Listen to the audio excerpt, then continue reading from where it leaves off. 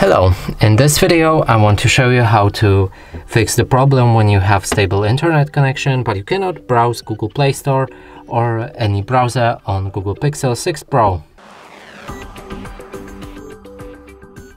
So let's open up Google Play Store and here try installing any app, for example this one, and it's in a pending state and it won't change.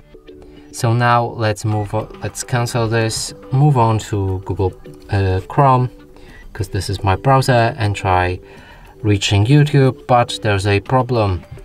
So now let's go to our settings to fix this problem. Here, go for the system, date and time, and set time automatically. Go back to Google Chrome and it works perfectly. The same as with Google Play Store. If we try to download this game again, it should start.